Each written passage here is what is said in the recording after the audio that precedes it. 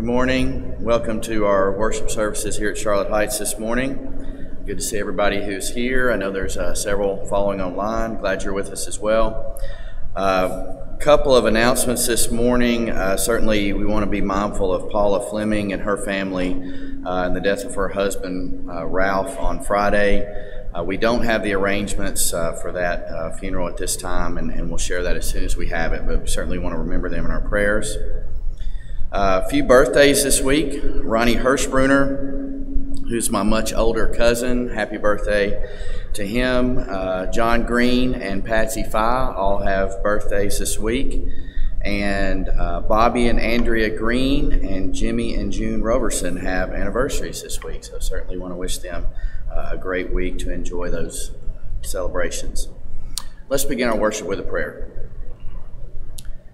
Heavenly Father, as always, we're grateful to be together and to enjoy fellowship and time to praise you and worship you. Just ask that you be with us this morning as we do so. We pray that you be with those who are sick and not able to be here, and that you will bless them with a speedy recovery and that they would be back with us soon. We're certainly mindful of the Fleming family. Just pray that you would surround them and help us to surround them and provide strength and encouragement that they need at this time. We pray that you be with Josh as he brings our lesson this morning, that it will be encouraging and challenging for us, and that we would apply the things that we learn throughout the week. We pray that you be with us throughout our worship, that we will do things that are pleasing to you, Lord, and we know most of all that we have everything that we have through Jesus and through the gift of him coming to earth and living a life here and dying on the cross. We're so grateful for that, and we ask all this in his name. Amen.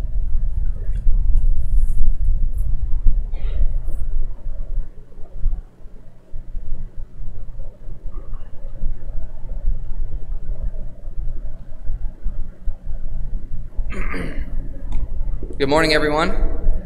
It is good to be back. I feel like I haven't been here in a month. So it's good to be back up here leading singing with you guys again. Let's all stand for this first song. I've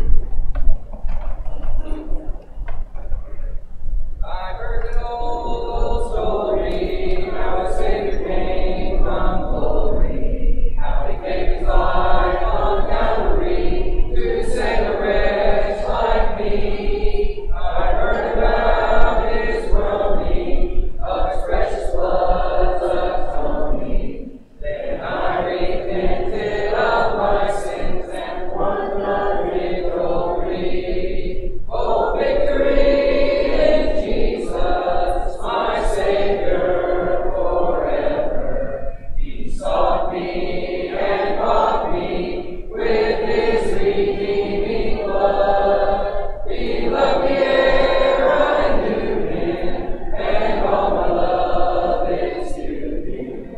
He plunged me to victory, beneath the cleansing blood.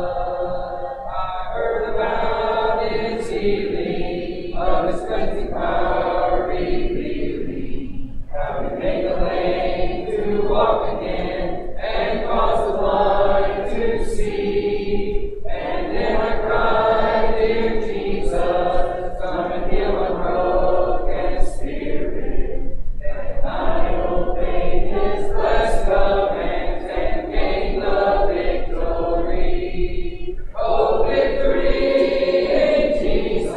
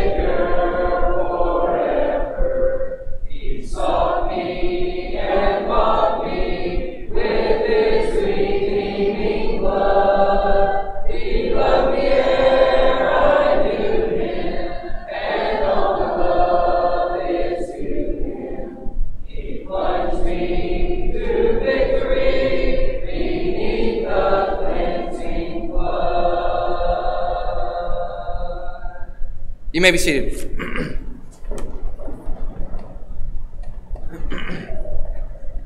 Come we that love the Lord, and let our joys be known. Join in a song with sweet accord. Join in a song with sweet accord.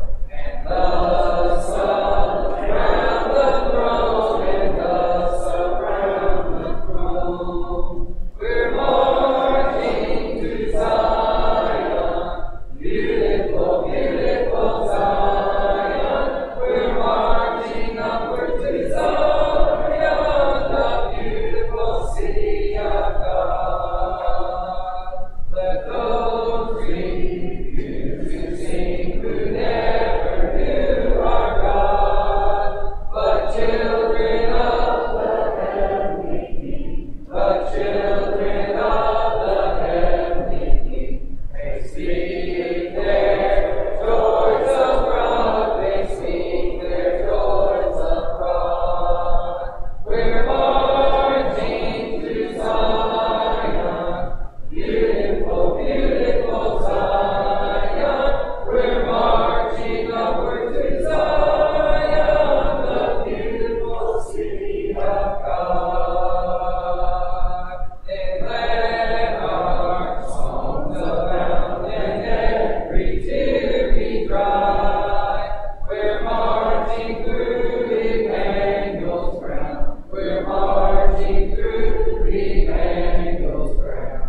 To fairer worlds on high, to fairer worlds on high. We're marching to Zion, beautiful, beautiful Zion. We're marching upward to Zion, the beautiful city of God.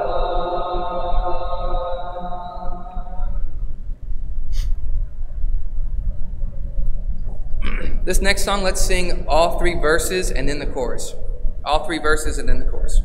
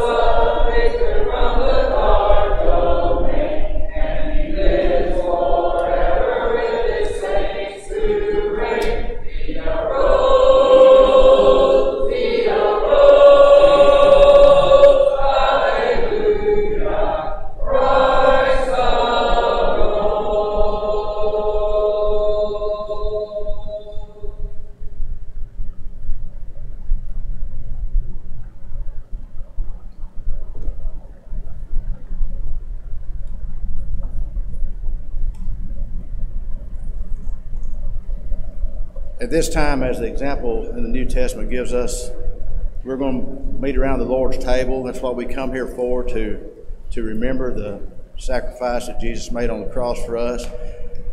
If there's anybody that didn't receive a Lord's Supper packet at this time, would you raise your hand and we will have somebody bring one to you?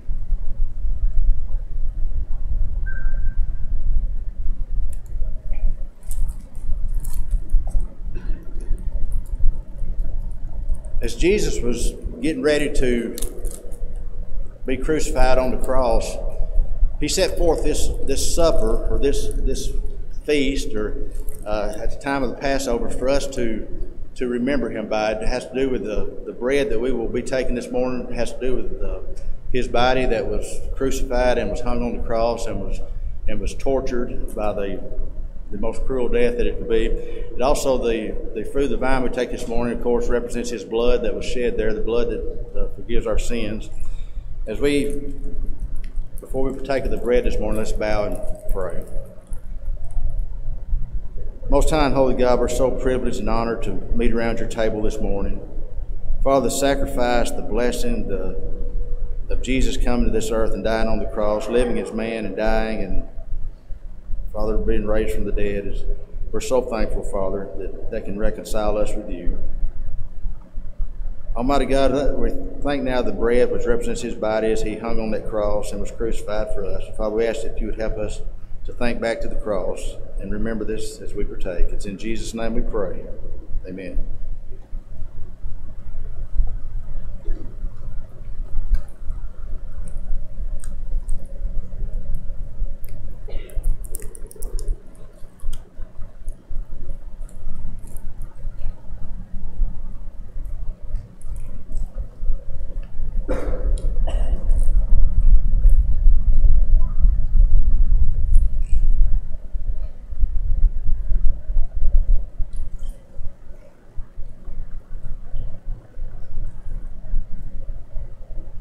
Would you bow again with me? Father, we realize that as Jesus hung on that cross, his precious blood was shed. Father, the blood that washes our sins away. Father, we're so thankful for this sacrifice. Father, as we partake of this fruit of the vine, we ask that you help us think back to this time and the blood that Jesus shed for us on the cross. It is in Jesus' name we pray. Amen.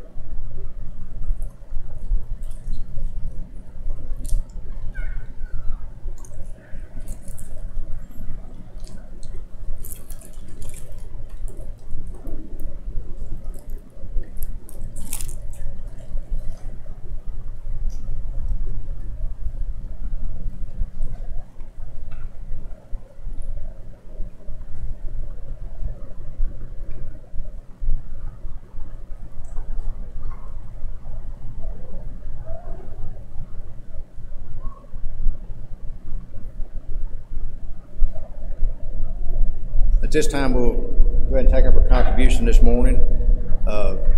We are also commanded to give on the first day of the week. There'll be some men coming down the aisles to take this up this time. If you would bow with me, please. Most High and Holy God, we're so thankful for every blessing. We know that every good and perfect gift comes from you, as your word tells us. Father, we're thankful that we live in the country we live in, a rich country. Father, we're thankful that we have the ability to make a living and do the things that you would have us do. Father, we owe all this to you. Father, we ask you would bless us now as we give back a portion of this. And Father, we ask that you would help us to give in the manner that you would have us give, Father, from the heart. And Father, especially we'd ask that these funds be used to further your cause in this community and throughout the world, Father. It is in Jesus' name we pray. Amen.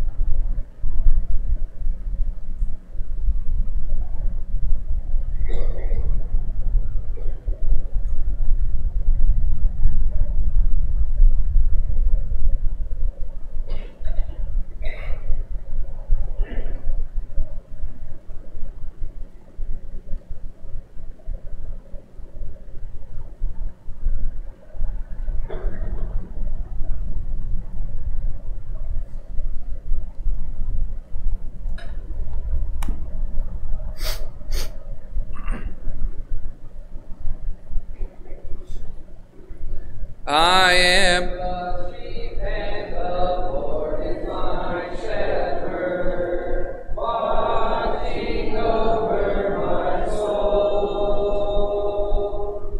soul to be guarding over me ever, watching wherever I go. And when the winds blow, He is my shelter, and when I'm lost and alone, He rescues me. And when the lion comes, He is my victory, constantly watching over me. He is constantly watching over me. We are His children, and He is our Father, watching over our soul. Great is His love for His sons and His daughters, watching wherever we go. And when the winds blow, He is my shelter, and when I'm lost and alone, He rescues me. And when the lion comes, He is my victory, constantly watching over me.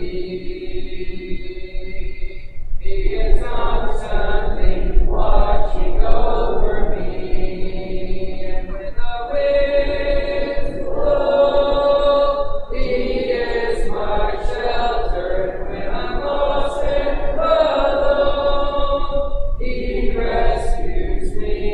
And when the lion comes, He is my victory, constantly watching over me.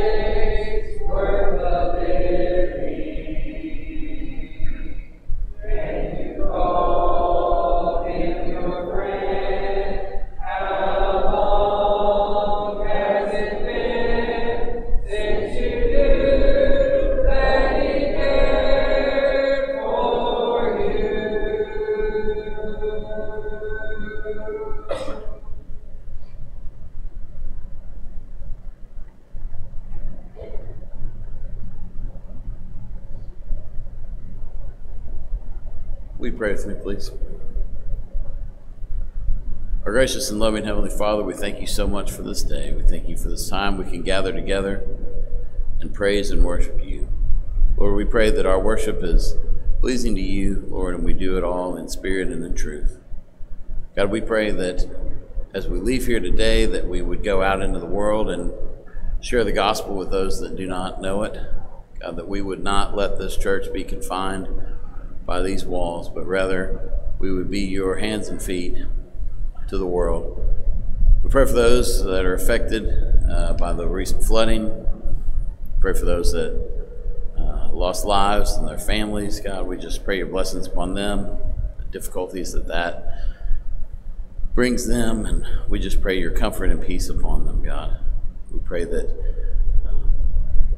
they would be comforted by you and they would look to you during these difficult times. Lord, we know there's a number of ours that are sick, and we pray your blessings upon them as well. We ask that you heal them and bring them back to us. God, we are just so thankful for everything you give to us. God, you bless us so richly, and it's far more than we deserve, God. Just Christ on the cross was more than we could ever repay, God, and we are constantly grateful for that. Lord, again, we just ask that you would be with those overseas in the situation in Afghanistan.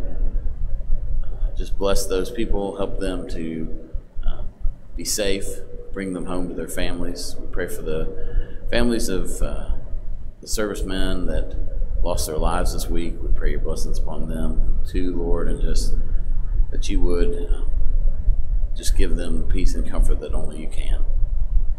God, we pray that there's so much going on in this world right now, Lord, and we know that you are the answer. We pray that we would stay strong in our faith despite the difficulties that may come, and that you would help us go through these difficult times. God, again, we thank you for everything you do, most of all for Christ on the cross, and it's in his name that we pray. Amen.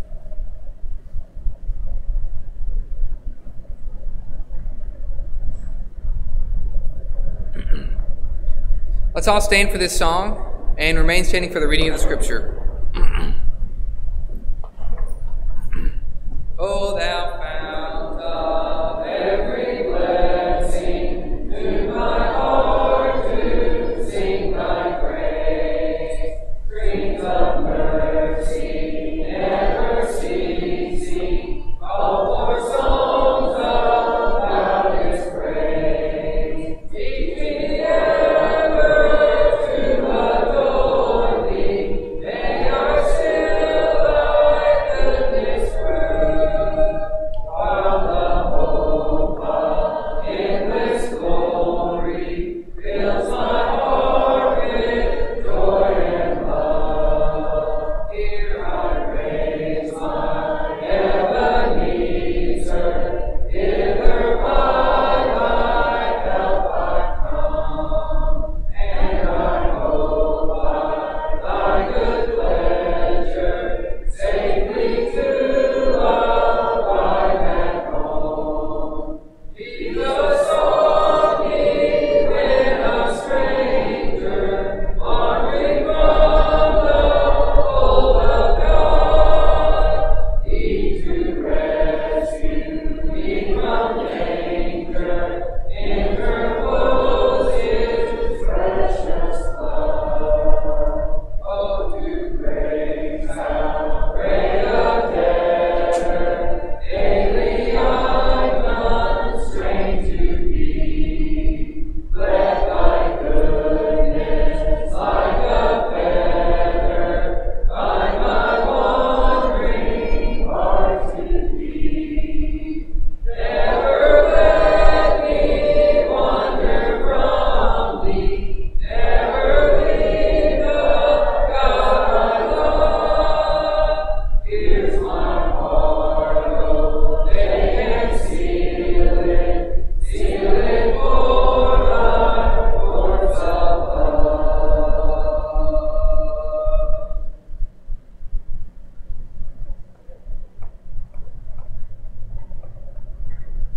The reading this morning will be from 2 Corinthians chapter 5, verses 9 through 11.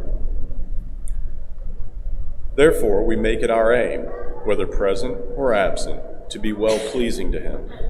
For we must all appear before the judgment seat of Christ, that each one may receive the things done in the body, according to what he has done, whether good or bad. Knowing, therefore, the terror of the Lord, we persuade men. But we are well known to God, and I also trust we are well known in your consciences. You may be seated.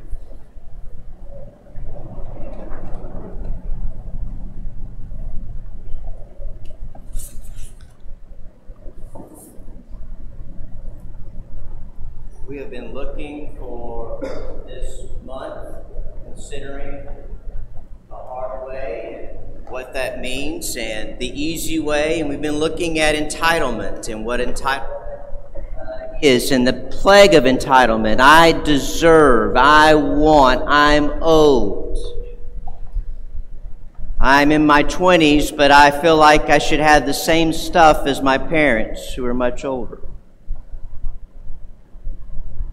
We looked at from Matthew chapter 7, verses 13 through 14, where Jesus says in the English Standard Version, enter by the gate, for the way is easy that leads to destruction, and those who enter by it are many. And then he also says, enter by the narrow gate, for the way is hard that leads to life, and those who enter by it are few. We've looked at the difference between saying I deserve to saying I'm responsible. I'm responsible. We talked about the motivation that we need to press on. This morning I want us to conclude this series of the hard way by looking at the other side, and that is this: I am accountable. I'm accountable. Let me ask you something. What is one thing that you would improve the effectiveness of Charlotte Heights? Does anything come to mind? When I say to improve the effectiveness of Charlotte Heights, I'm not talking about the pews, I'm not talking about the lighting, the air, the walls. I'm talking about us. What would it be? Another question to consider is this: what we say among ourselves here with our brothers and sisters, does it match what we say about Charlotte Heights at home? There's an old saying that about blaming, that there's a poor sailor that blames the wind, a poor worker blames the tools, a poor coach blames the players, a poor player blames the coach. But what about in the church? Who does a poor leader blame? Who does a poor preacher blame? Who does a poor member blame?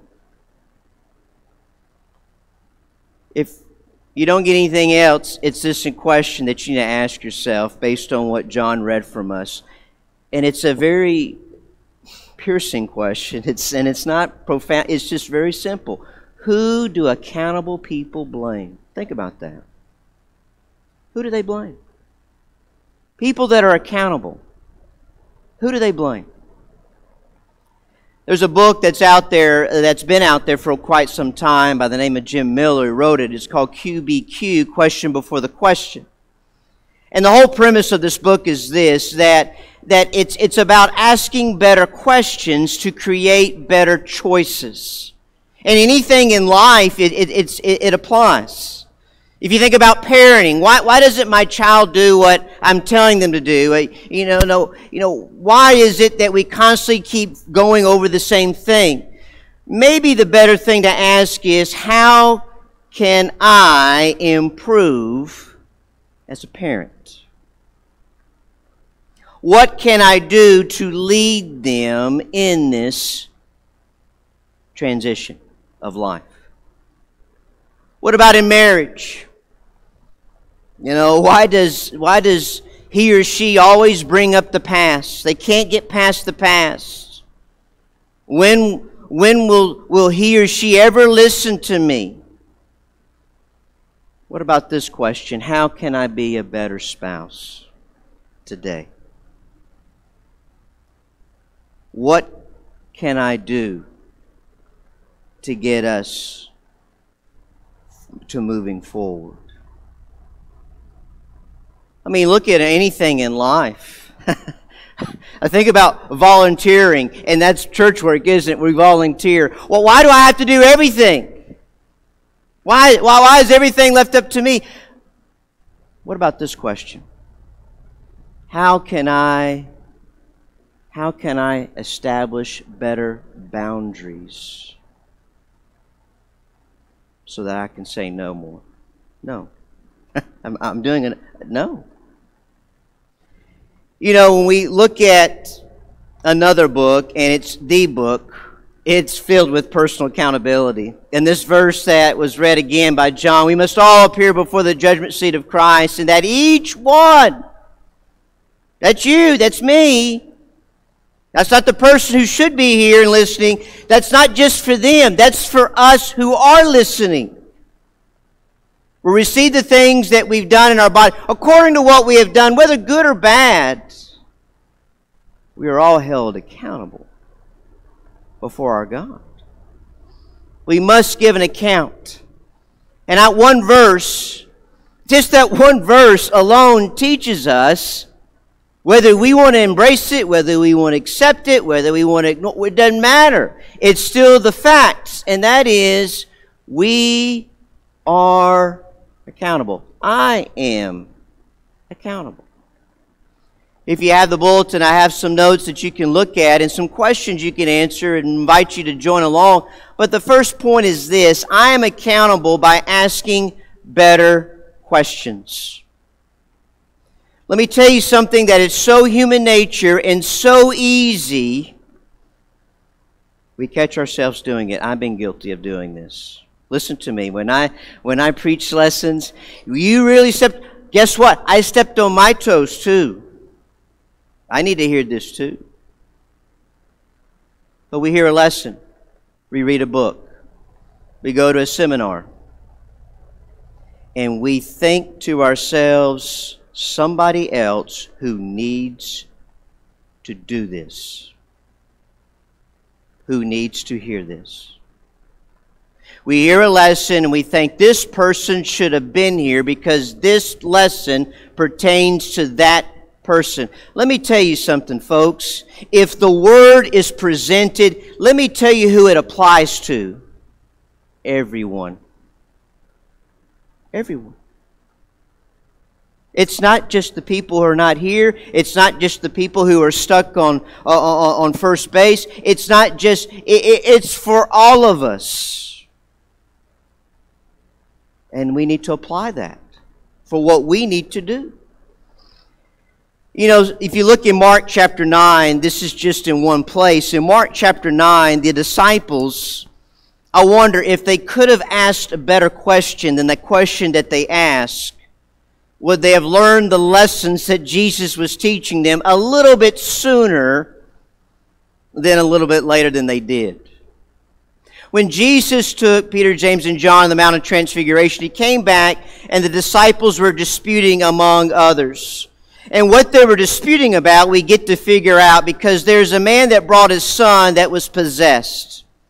He was convulsing and everything. And you know, Jesus intervenes here and Jesus, you know, exorcises the demon. You know, He heals the son. And the disciples much later asked Jesus something. Look at verse 28. When they came into the house, the disciples asked Him privately, "Why could we not cast out the spirit?"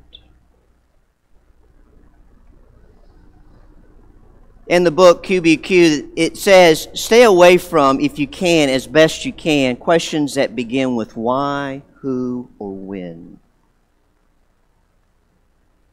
What we should be asking in better questions is what and how. What would have happened? How would it have changed? Jesus tells them this one can only come out of fast. He gives them an answer, but maybe in this scene, what if they would have said, what can we do better as disciples? How can we be better followers? Instead of the why. If you look just a little bit further in Mark chapter 9, beginning in verse 33, the disciples are disputing among themselves now. What were they arguing about? What were they so argumentative about? On the defense, if you will. They were wanting to know not who's lost, who's saved. No. They weren't talking about people that are sick and afflicted and the problems of that. No, they weren't disputing that. They weren't talking about, the severity of sin and what sin. No, they weren't doing that. They were arguing about who will be the greatest in the kingdom of heaven. These are grown men. It's typical. You would think that in kindergarten. This is mine. I'm the teacher's favorite. No, these are grown men. Who will be the greatest? That's not the right question. It doesn't bring them to the right decision and choice. What can we do better? How can we follow Jesus more closely? When you think about the idea of accountability and what that means, the importance of these questions, let me just read you some things to think about.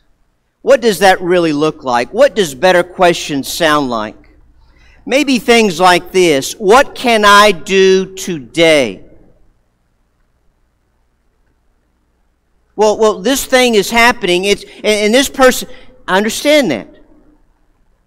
But unless you can change somebody, and that's point number 2, you can't. What can I do today? What about this? How can I move this forward? Instead of being stuck in a circle, going over and over the same thing, how can I? Notice I didn't say we. Notice I didn't say us. How can we move this forward? How can I better understand you? What can I do right now that could make a difference? If you look in Matthew chapter 5 in Jesus' Sermon on the Mount, and we're going to spend some time here, just briefly, because Jesus' Sermon on the Mount is really a sermon about personal accountability. You don't believe me? Underline the word you. You. You. You. Not they. Not them. You. How should I read the Sermon on the Mount? You should read it personally. He's talking to you. In Matthew chapter 5 and in verse 43, it says, "You have heard it said, you shall love your neighbor and hate your enemy. But I say to you, love your enemies, bless those who curse you, do good to those who hate you, pray for those who spitefully use you and persecute you." Let me ask you something. How did you hear that being read to you? What were you thinking about? Were you thinking, why do I have enemies? Why can't people like me? That's not what Jesus addressed here. Why won't my enemies leave me alone? That's not what he said here. You've missed what he said. What he's talking about is you. Is you. And me. Look what he says, and so personal. Verse 44, love your enemies. Your enemies. You. Bless those who curse you. You. Do good to those who hate you. And then pray for those who spitefully use you and persecute you. He's not talking to they, he's not talking to them, he's not referring to the people that didn't show up, he's not saying that the people that won't listen to what I'm saying. No, he's talking to you. He's talking to us. Those are so important to understand and looking at it in that way. Asking better questions, giving us to better choices in our lives. Forget about the person that you think needs to do. Look at you. Look at you. Point number 2 is this. I'm accountable by realizing the only one I can change. It's a simple question, but ask yourself, who can you change? Who can you? Can you change your neighbor? Can you change your spouse? Can you change your friend? Can you change your brother and sister? Who can you change? The only one you can change, truly change, is yourself. Oh, we can encourage, we can beg, we can plead, we can pray for, we can, all these. Yes, we do those things. But the only one you can change is you. I learned this the hard way in ministry.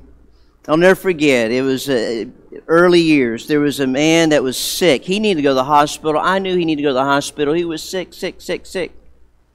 But he was so stubborn and hard-headed. It was just like, and I was begging him to go for 2 hours in the trailer that I said, let's go. I'll take you. I'll be with you. Let's do. Guess what happened? He didn't go. He didn't go. Why? Because he had to decide to go. Not me. I wanted him to do that. But he was not going to do that.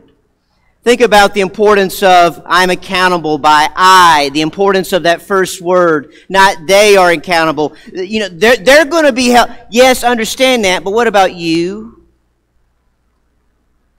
You see, when we use the word I, it puts the focus where it should be, ourselves. Let me tell you who I'm speaking to this morning. You. That's who I'm speaking to. You. Not they, not them, not the people. You and me. What does God say when we think about, they, them, and us? Again, going back in the Sermon on the Mount, just listen to what Jesus says. Why do you look at the speck in your brother's eye? Why do you do that? And not consider the plank that is in yours. Well, they're not doing things right. Yeah, what about the plank in yours? How can you say to your brother or sister, let me remove the speck from your eye when you have a plank in your own eye? The jailer asked the greatest question, the most important question. When Paul and Silas in Acts chapter 16, earthquake took place, jail cells were opened, prisoners escaped. He could have said, when Paul and Silas were with him, he could have said, I'm a jailer. They are condemned. They were prisoners. They need to do what you're telling me more than me. He didn't say that. Those that are incarcerated, they need the gospel. No, he said this statement, this perfect question, verse 30. What can I do to be saved? His concern was not to condemn criminals. His concern are not those who escaped, who should have stayed put because they had been, they were sentenced, they were tried, they were put into prison. No, he didn't. What can I do to be saved? And Jesus is going back his Sermon on the Mount, going back to the you. Verse 22, but I say to you in regards to anger, not to the person who blows their temper and is really known for that. I'm saying it to you. I say to you when it comes from lustful eyes, looking at someone and thinking inappropriate things. I'm saying that to you. If you do not forgive, not willing to forgive, I'm saying this to you. You need to do this. Do you understand the lesson that Jesus was giving at that time and for us today? It's not so much about them and they and everyone else in between. It's about you and me. Folks, we can't change other people. We can't do it.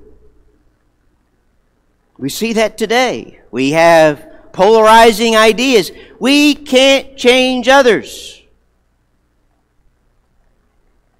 But we can change ourselves if we need to be changed. And I have it in the notes. Think about the difference of praying this prayer. Dear God, give me the serenity to accept the people I cannot change. To have the courage to change the things I can. And to have the wisdom to know the difference. Let me tell you a better, more personal, accountable prayer. Same thought, but notice the slight difference. Dear God, give me the serenity to accept the people that I cannot change. The courage to change the one thing I can. And the wisdom to know it's me. It's me. That's personal accountability. That's holding ourselves accountable. Let me tell you something, folks. Either we do that now or we're going to have to do that when we stand before the judgment. Either way, we're going to have to do that. We're going to have to do that. The third and final point is this. Not only am I accountable by asking better questions, I'm also accountable by realizing the only one I can change. But I'm also accountable by taking action. I love coming. If you're visiting, I hope you saw busyness when you came in. Because that's what I see. You walk in from the side, you see toilet paper, you see paper towels, you see these boxes, you see items, you see things, you see action, you see doing. And it's visible. And I like that. In James chapter 2, James gives a scenario, and it's very practical.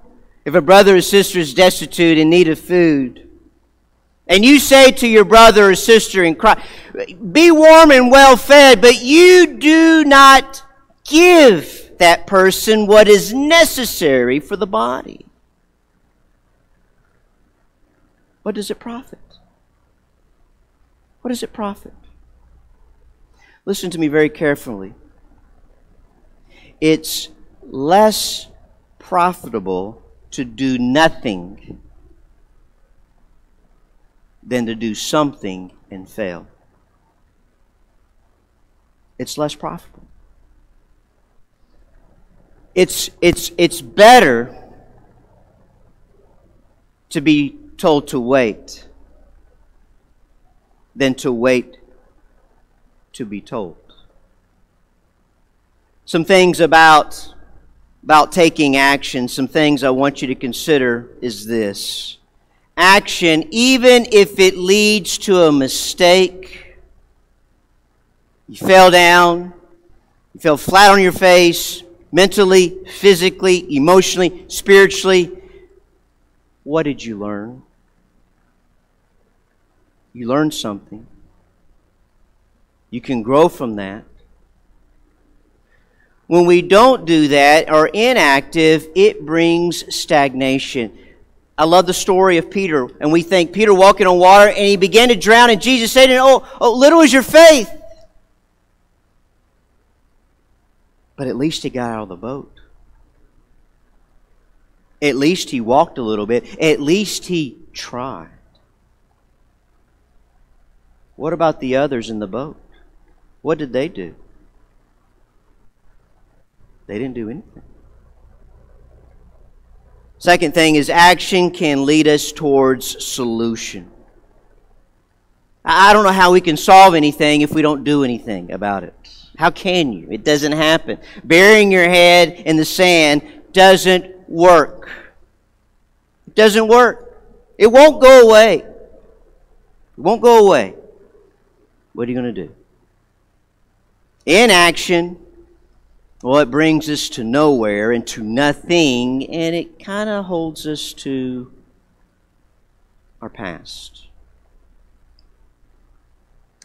Peter did deny Christ, and he went and left and wept bitterly. And I know that left a huge scar on him and something that he would always remember. There's no question about that. But it led him to a better place, to the Peter that we've grown to know, and the growth in Acts 2 and so on, who could move mountains and go play. I mean, such great faith. But it didn't just happen. It took drowning. It took denying to lead him to that point. The last thing about taking action is this. It requires courage. It requires courage. One of the definitions of insanity is this: doing the same thing over and over and expecting a different result. That's crazy to me. But I just courage. Take courage. Take courage. God is involved. God is everywhere, and God loves and cares for us. Don't forget Him. Take courage. If we don't do that, we're just gripped by fear, and before you know, we're just nothing but an empty shell. Again, Jesus says in our English Standard Version, enter the narrow gate, but the way is hard. But it leads to life. It's hard. It is hard to say I'm responsible. It is hard to do that. Instead of saying I deserve. It's hard to keep going on and pressing on. It's hard. I understand, and God understands that. It's really hard to not point to someone else when I know they're the problem, when I really need to be looking at myself and saying, I am accountable. You could be stuck on that other person, but let me tell you, when you stand before the judgment seat of Christ, you use that, it won't work, because you will give an account of the things you have done. Right now, today, whether good or bad, you will give an account.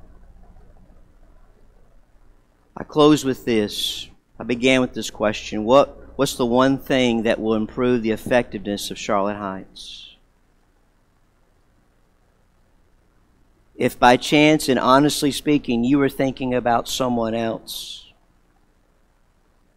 that's why I gave this sermon.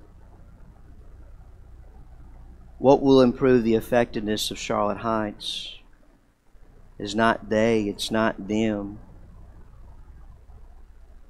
It's me, myself, and I. It comes down to me. If I read the Word correctly, I understand what personal responsibility. It comes down to me.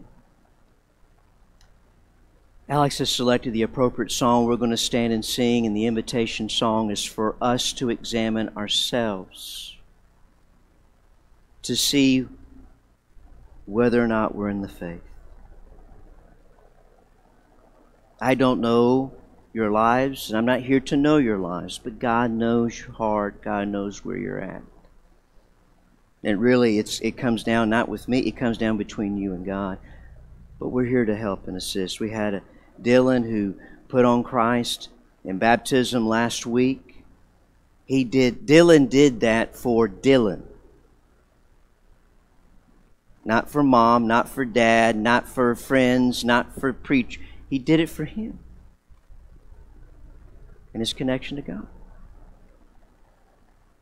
Again, the jailer was so right on it. I mean, he was more right in asking a better question than the disciples in those moments. What must I do? What do I need to do? I know there's a world that's lost. I know there's people that, I understand that. But right now, I need to address myself. Listen to me. The second greatest commandment is to love your neighbor as yourself. If you don't address yourself, how can you be a good neighbor? You can't.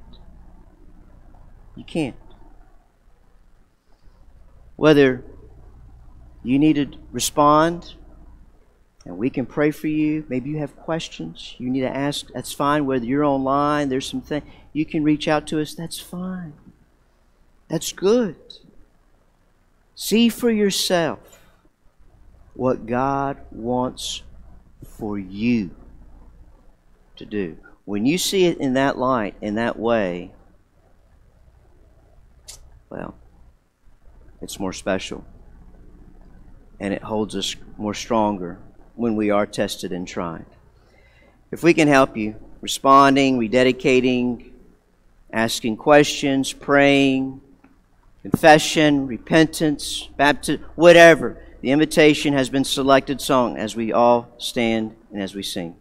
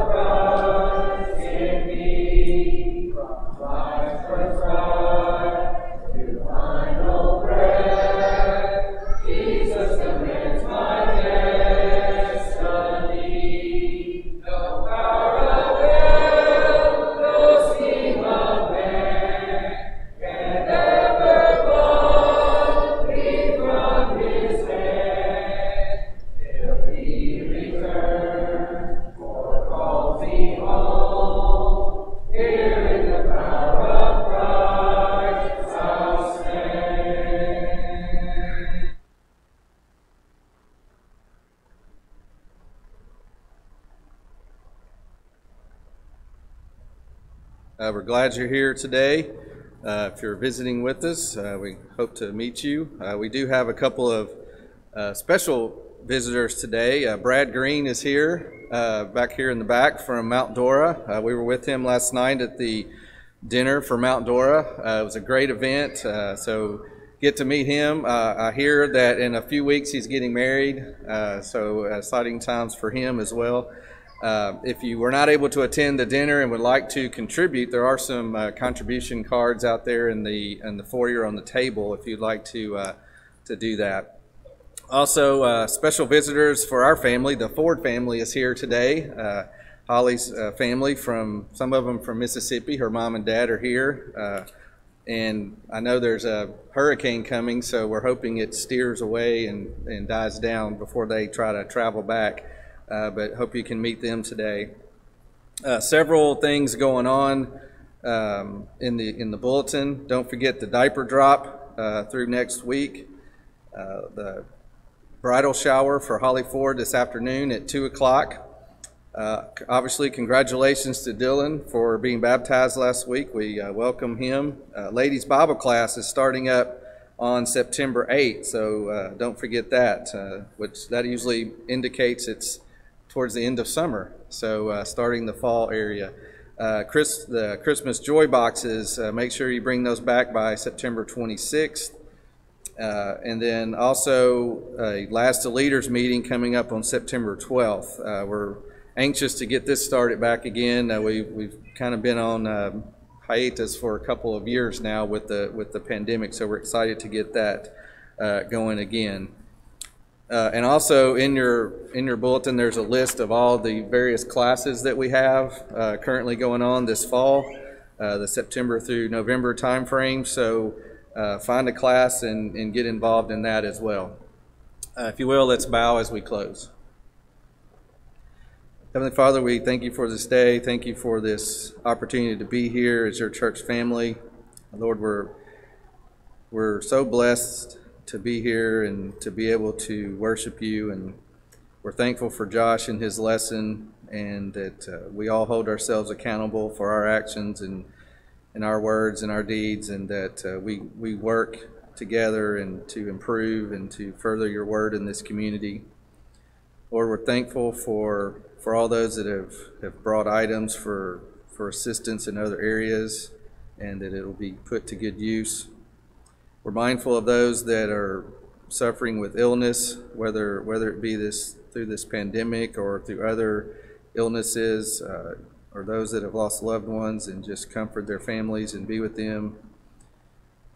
Lord, just bring us back at each time that we need to be here, and that we will continue to grow spiritually together. And we're thankful for Jesus and his death on the cross. In Jesus' name, amen.